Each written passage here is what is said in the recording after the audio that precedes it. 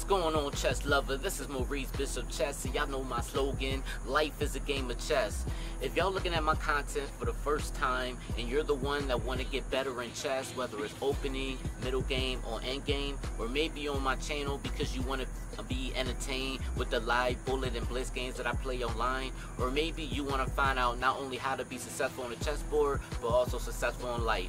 If this is you, make sure you hit that notification bell on, and also don't forget to hit the subscribe button. And guys, if you have any questions and any content that you want me to share, make sure you drop that comment below and I will give you the content that you requested. Without further ado, let's actually get right to this video. Alright guys, peace!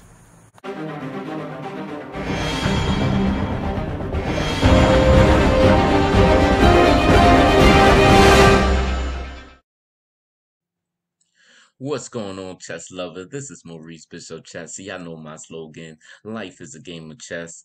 Alright guys, today I'm gonna actually show y'all, the black lion opening with the white pieces. I guess in this case, you might as well call this the white lion since we are playing with the white pieces. So without further ado, let's actually get started. Alright guys, so I play D3, and when you play D3, most people's gonna be like you're a beginner, you're an amateur, they not knowing what you're going to do. So they just thinking that you're just gonna be playing random moves, right? So knight F6, knight B to D2, E6, E4, D6, C3, bishop E7, H3, black castles kingside. So and knight F3. So as y'all notice, like guys, with the black pieces, we're pretty much doing the exact same formation as we would if we was actually black. So he goes E5, I go queen C2, maintaining that pawn on E4 and everything. Bishop B6, I go bishop B2, just developing. He goes knight B to D7, I go G4. C5 is played, I go knight F to G3, B5, and let me actually go back, guys. I want to go back to where I was at with the knight F1. Instead of knight F1, I kind of recommend going knight G5 only due to the fact that this light square bishop is trapped, and we have a light square bishop, so we could potentially create light square weaknesses. So I do highly recommend if your opponent do trap his bishop like that, automatically go knight G5 and win it. So stuff like somebody may play knight E8, knight captures E6, F captures E6, and queen B3 because we're hitting the queen captures E6 and we're also hitting B7.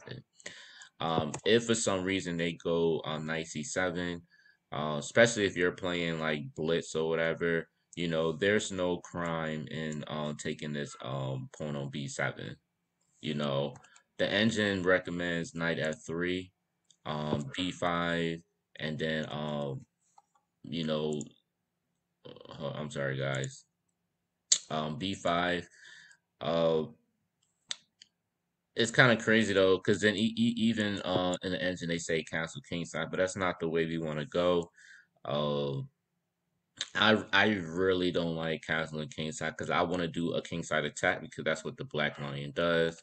So this is not something that I will want to do. So that's why instead of going knight F3, I highly recommend going queen captures on B7, only due to the fact that even if he goes on rook B8, and I'm pretty sure you could just take off. Yeah, you could just take this off. Queen cat. He's not gonna be able to trap your queen, or he's not gonna be able to trap your queen, even with rook A8, queen B7. Um, this queen can't leave this square because we'll take this knight here. So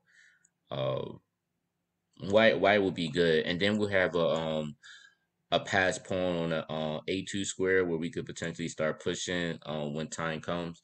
So this is what I recommend. That's personally me. I actually played a game like this, and like I said, I've won. It was it was brutal. All right, guys. So let's go back. So knight F1. My opponent goes B5. Another thing about that, guys. Also I recommend instead of, I didn't do it this game, because I was rushing, but I always like pushing a4 to prevent b5. You know, so to save yourself the trouble and a whole bunch of tactical stuff that black can do on the queen side, it's a lot safer just to go a4 first. You know, I just highly recommend that. But knight f1, b5, knight g3, b4, and this is why I highly recommend just going a4 first because, like I said, you can still win games, even if they do push the b pawn. But I just highly recommend going a4 first before you do anything. Rook g1, I play, he takes. In which with black, see, black don't understand like how to play against the white lion or whatever. He's gonna do stuff like that, just take the pawn because he just lost or whatever. And the whole point of taking back with the pawn, because if the knight wanted to go to knight b8 and then knight c6, we would prevent him from going to d4. So this pawn would be pretty great actually. Queen a5, I just go bishop d2, just developing and everything. He goes back to queen c7, and then I go knight f5. This is where I go. There was a move that black could have done. Um, he could have played something like c4, which the engine say is the best move, and which I believe that too, because the fact that I feel as though white has too much play. So something like d4, you know, if he decides to go d5, then we could just take that pawn off, knight captures d5, d captures e5, and then if he goes queen c7, just hitting this E pawn. We could just move the king to f1. If knight captures e5, knight captures, queen captures e5, and then bishop f3. And I think white is actually pretty good. He's actually great in this position. Even after rook d8, we got rook e1. Eventually we're gonna go knight f5. If the bishop takes, obviously we're gonna take with the g pawn, open this g file. So I think overall, white is not bad at all. White is actually great, especially since this knight is a lot flexible because we got knight e4, we got knight h5, we got knight f5. You know, this is just a great. I feel comfortable in this position. All right, so so after the queen c7, I go knight f5. My opponent take as he should, and then g captures f5. King h8. You know, he wanted to get away from the rook pin. You know, on his g file, get away from that, and I go rook d1. Uh, d5 is played. Now look at this, guys. So again, I know a lot of people they want to do moves like the engine and everything and things like that. Personally, guys, I do not recommend this. And until I could figure out what the whole engine, like the whole point of it. I mean, I kind of figured the point, but I won't play if I don't really deeply understand it. I understand it, but I don't deeply understand it. So the engine wanted to do moves like c4. And the reason why, remember I told y'all in the beginning, I want to keep my pawn on c3 because I don't want no knight coming on the d4 square. Well, in this position, the engine wanted me to go c4. The thing about this, I don't like the knight b8. I don't like when knight b8 comes here because then he got knight c6 and knight d4. Um, I don't like this at all.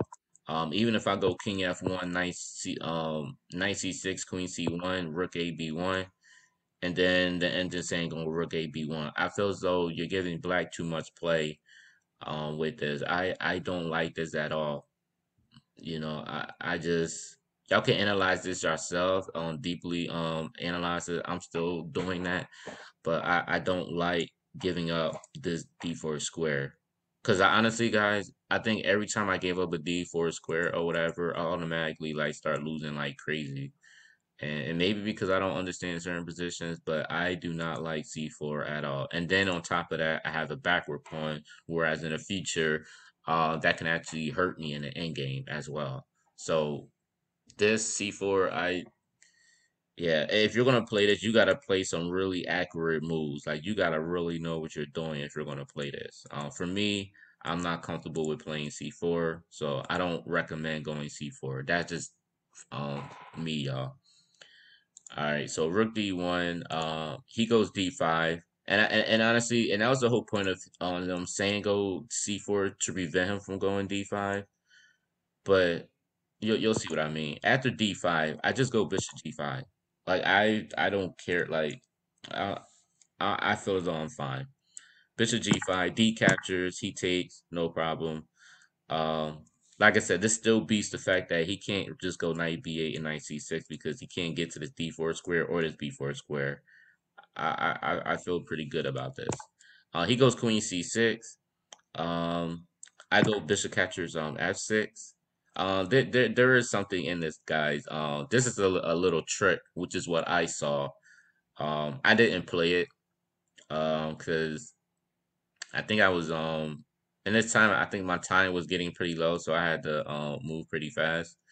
But I did see this move, bishop c4, and I didn't want to play hope chess or whatever because I mean this is a good move in general because this will prevent the pawn from going on c4 and then maybe bringing the rook to the d file and then coming to d3. So so bishop c4 is actually not a hope chess. It's actually a really good move.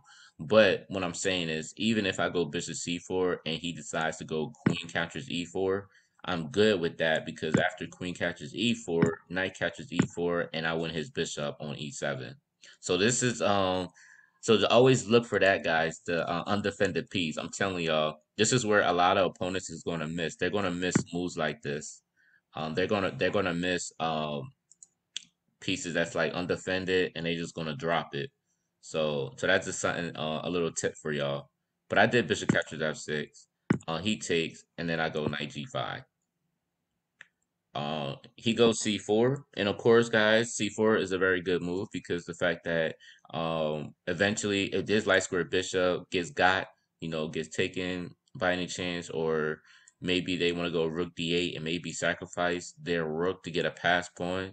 This c4 pawn is actually really helpful and it's really great. So keep that in mind. So I'll just go f3. I strengthen this pawn on e4.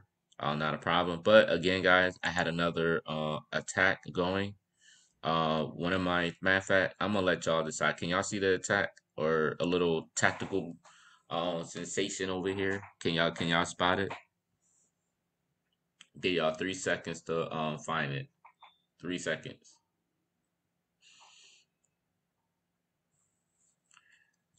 All right, guys. So if y'all saw this move, bishop captures c4, you are correct.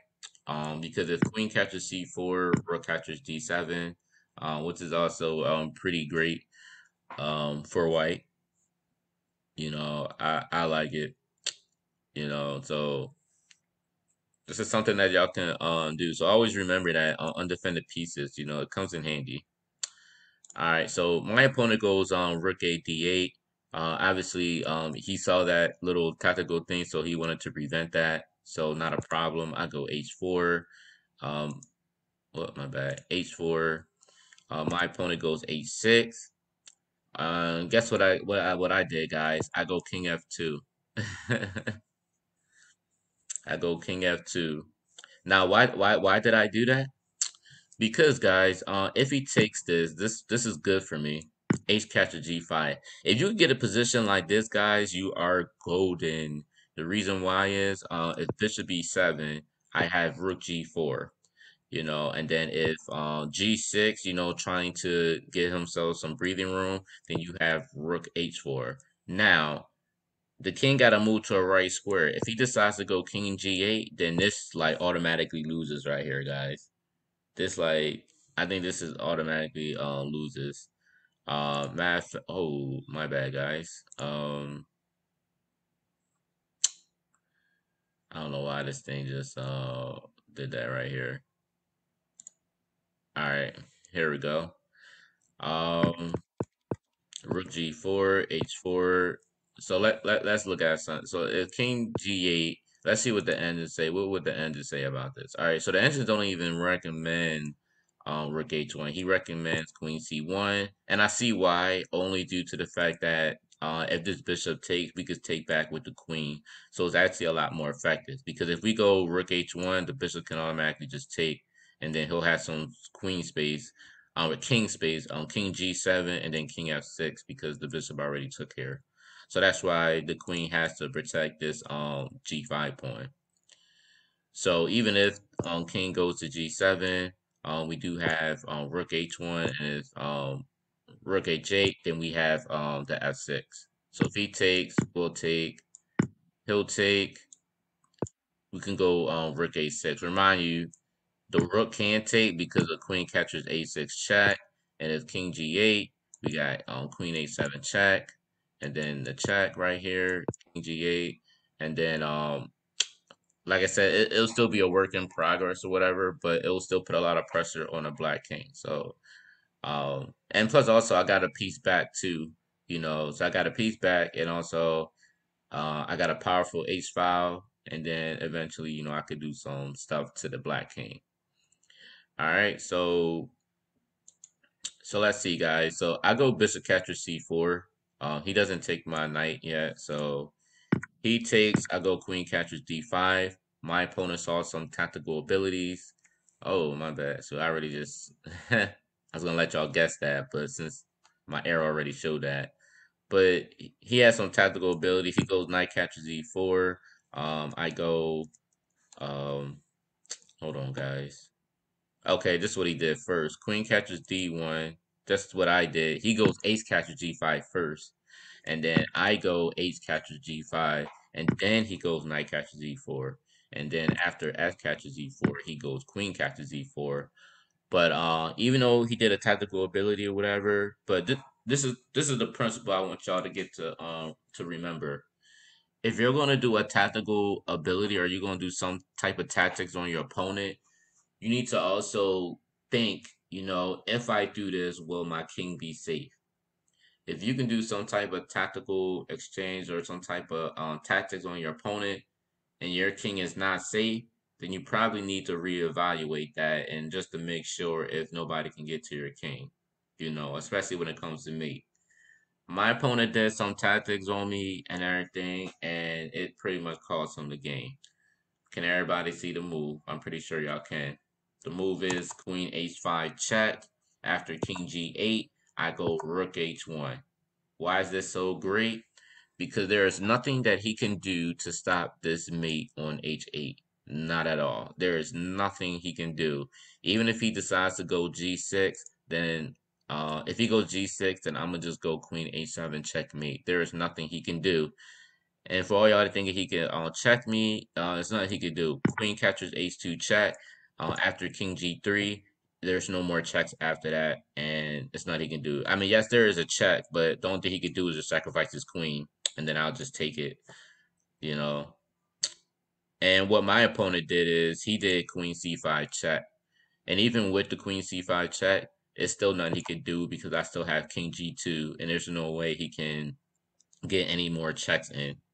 Of course, after the queen c5 check and everything, his time already ran out anyway, but it didn't even matter because I was getting ready to mate him anyway. So that's pretty much what happened. All right, guys, I hope y'all enjoyed this video. Definitely like, share, comment. Let me know what y'all think of this game. And also, guys, if you're looking at this content for the first time, definitely turn on your notification bell on, and also don't forget to hit the subscribe button. All right, guys, peace.